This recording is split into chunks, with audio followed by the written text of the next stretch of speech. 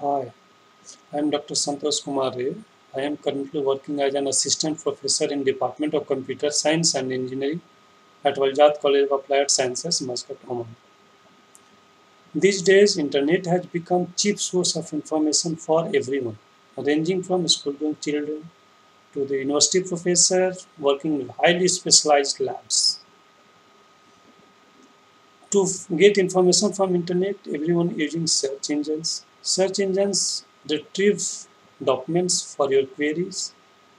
Now it is on to the user to read the documents, find the relevant answer. This process wastes a lot of the time of the user.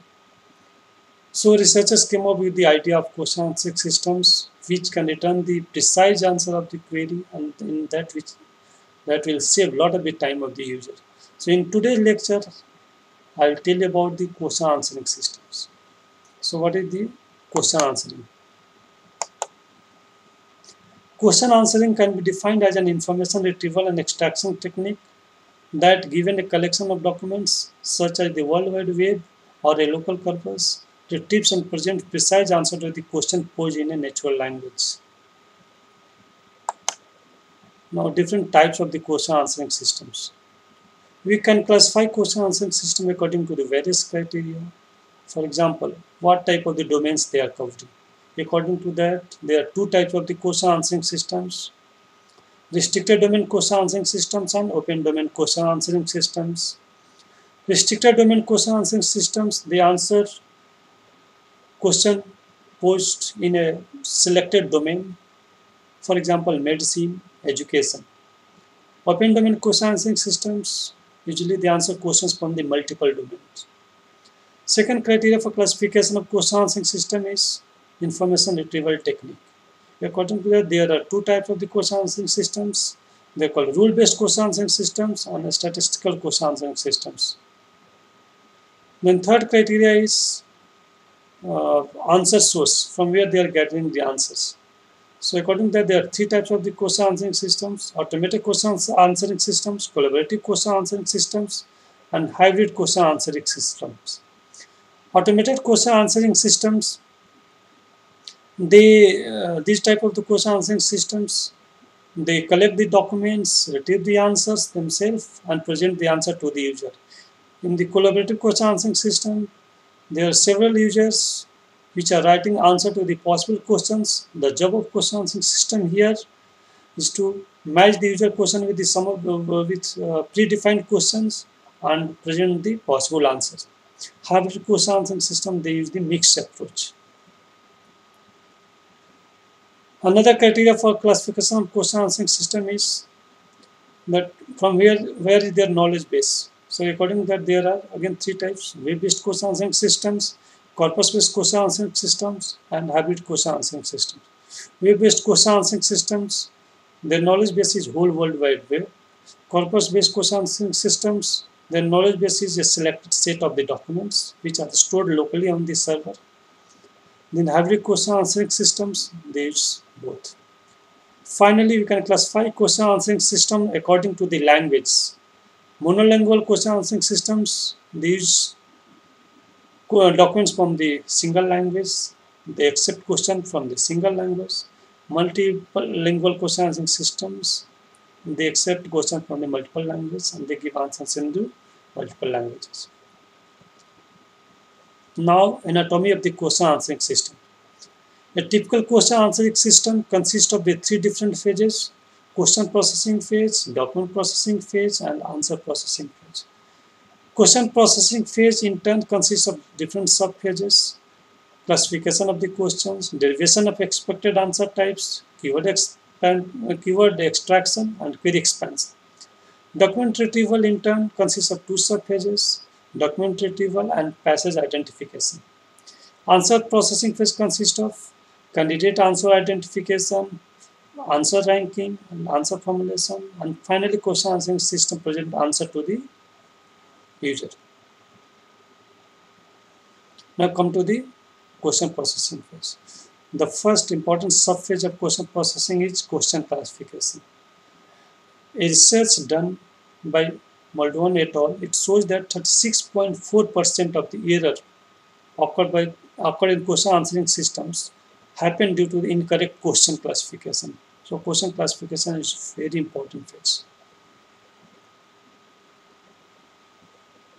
Question classification phase helps us to determine what type of the answers are expected from the question. To do that, we need the help of the natural language techniques such as support vector machines. I have defined certain question patterns. These are function word questions. These questions, for example, name the highest mountain in the world. Second type of the questions patterns are when questions. When questions, usually we are expecting answers, date, time, etc. And they start with the keyword when, followed by do, does, did, followed by some noun phrase, verb phrase, etc. Where questions, we are expecting locations. Which questions, we are expecting some noun phrase. Similarly, there are who question, whose question, whom questions, where we are expecting name of some person or some agent. Then why questions, where we are expecting some paragraph as an answer. How questions, again we are expecting some paragraph. And what questions. Next subphase of question processing is query expansion. Query expansion can be defined as the process of supplementing the original query with the additional terms. The main aim of the query expansion is to reduce the gap between syntax and semantics. So query expansion can be done in two ways, probabilistic approach and ontological approach. Probabilistic approach consists of finding the terms related to each other in the document based on the probability of occurring the one term. Ontological methods, they try to determine the semantic relationship between the terms with the help of ontology and then find the related words. Some pre-processing is required before we are going for the document retrieval or even for the query expansion. Some of them are phrase finding and stop word removal. Phrase is very important. For example, operating system. Operating system adds as a phrase, it indicates some software. But if you are taking operating word as separate and system as separate, its meaning will be different. So to identify the phrases, we need to write some grammars. There are certain tools are also available on the internet. One of them is Claws, CLAWS, and I've given here link for your reference. Second one is a stop word removal. There are certain words, for example, each, am, should, would, this, that. These words doesn't contribute much to the meaning of the sentence, so that can be removed later. Next phase of question answering system is document processing. So document retrieval phase, it searches for the documents containing possible answer of the user query, ranks them and passes it to the answer processing phase for extraction of possible answer sentences. It is very difficult to design an independent document retrieval engine, particularly for the open domain question answering systems. So most of the open domain question answering system at the back end, they use the commercial search engines such as Google. Some of the prominent document retrieval methods are TF-IDF schemes, that is term frequency, inverse document frequency schemes, latent semantic indexing, and ontological based methods. Final phase of a question answering system is answer processing. This answer processing phase takes documents retrieved and ranked by document processing models as input. Then it identifies the correct answer sentences present in the documents. Then it tests for the correctness by applying the answer validation techniques, ranks according to the similarity scores, and finally present the answer to the user. So here I am proposing steps for the answer identification. First of all, we assign 0 weightage to all the sentences in the document. Then presence of the keyword in the question gives weightage 1 to that sentence. So for example, there are 5 questions, 5 keyword questions from the question, which are present in that sentence, so its weight will be 5. Then we try to find out the semantically related words in that sentence, and we assign a weight of 0.8 for each semantically related word. So final formula for calculating the score for the sentence is summation of keywords plus 0.8 multiply the semantically related keywords. Once we have assigned the weight, then we do the answer validation. There are several heuristics for the answer validation. Here I am discussing 3 of them: similarity computation, name entity matching, and finally web relevance feedback. In similarity computation, we try to parse the sentence using the NLP techniques. We try to design the different patterns for the candidate answer sentence, and then we make parse tree as shown here. See here, for example, the question is, in what year did Arundhati Roy receive a Booker Prize? There are separate, there are various possible answer format for this question. So we are designing that formats, and then we are making the parse tree for that. If the candidate answer sentence is able to match, what fraction of that is able to match, we are assigning weight according to that. Then the next heuristic is entity type. All questions have certain expected answer type. For example, how far is Mars from the Sun? So we are expecting some distance, that is some number in the candidate answer sentence. So if after the similarity computation, if we are getting the candidate answer sentence which contains some number, so that is likely to contain the correct answer. Final heuristic is web validation. It is based on the assumption that most of the users who are writing information on the web, they are giving the correct information. So accordingly, if the selected candidate answer sentence is validated by at least 20% of the documents, it is selected as the correct answer sentence. Finally, I'll discuss about the performance evaluation of the web-based open domain question answering systems. Like any other system, evaluation of the question answering system is very important. You can evaluate question answering system along the 2 dimensions: system-centered and user-centered. System-centered evaluation considers 2 parameters: recall and precision. Recall can be defined as number of relevant documents retrieved divided by total number of relevant documents in the information space. Precision can be defined as number of relevant documents retrieved divided by the total number of documents retrieved.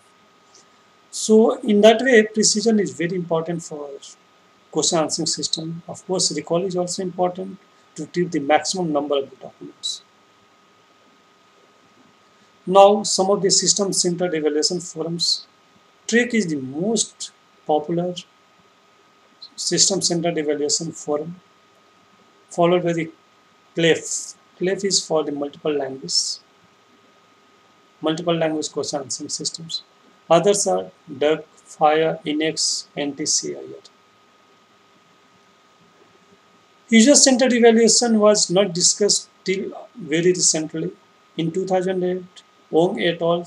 They proposed 12 different dimensions for the performance evaluation from the user point of view. These are information quality, system quality, service quality, information satisfaction, system satisfaction, service satisfaction, perceived usefulness, perceived ease of use, intention to use, and use behavior. So I did user-centered evaluation of some of the question answering systems. So it was done in 2 phases. First was question collection, second was answer evaluation.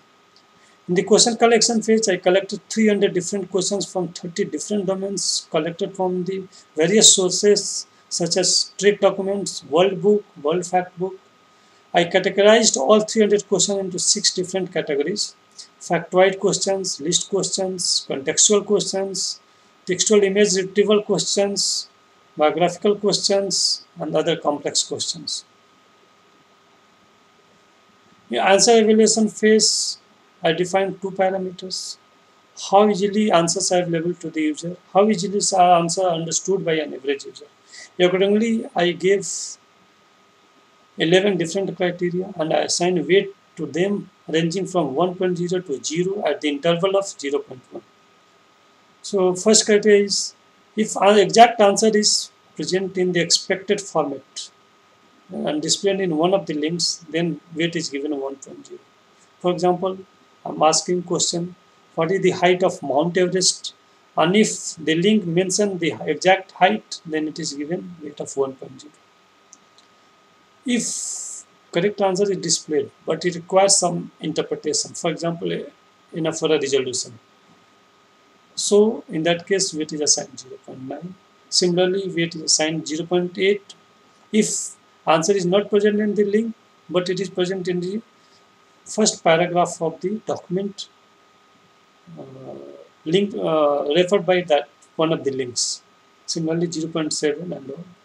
We are assigning weight of 0 if there is no answer at all. I chose 5 different question answering systems: start, answer bus, power answer, brain boost, and infrared for my evaluation purpose. All of these are open domain and weight based, but they differ in their technique and the language they cover. For example, start, answer bus, power answer, and brain boost, all they are rule based, but infrared is statistical. Similarly, start and then power answer, they are monolingual, others are multilingual.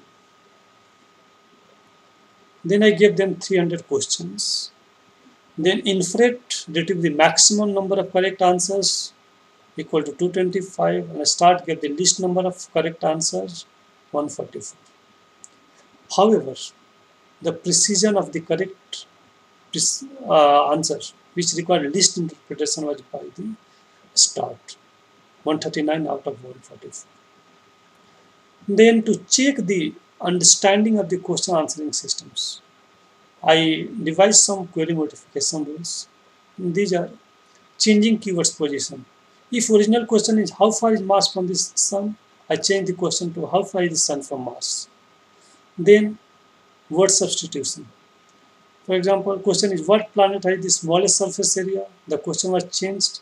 What planet has the least surface area? Then another rule is changing the voice from active voice to passive voice and vice versa. So question is what is the most famous theory given by Newton?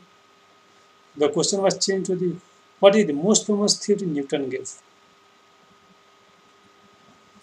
Sometimes sentence formatting was done. So interrogative sentences were changed to assertive and vice versa. So for example, question is who first discovered radiocarbon dating? The question was changed to name the person who discovered radiocarbon dating. Sometimes we expanded or contracted acronyms. Then sometimes factual phrasing was done. For example, all of you know that Jupiter is the biggest planet. So question is, what is the Jupiter Saturn made of? So change the question to enumerate the constituents of biggest planet of the universe. So once all the questions were modified according to those rules, now again they were given to the question answering system, and this is the result. Without any exceptions, all the question answering systems, they gave the correct answer of the least number of the questions. So infrared now gave 173 questions instead of 225 questions. So its performance went down by 23.11%. So in fact, all question answering systems, their performance went down by almost 30%. So what does it indicate? It indicates that there is a lot of scope for research in the field of the question answering systems. I'll present some of the methods in my next lecture. Here I am giving you some of the reference which you can find about to know more about the question answering systems and related research in that field. Thank you for hearing me. Thank you. Bye bye. Good day.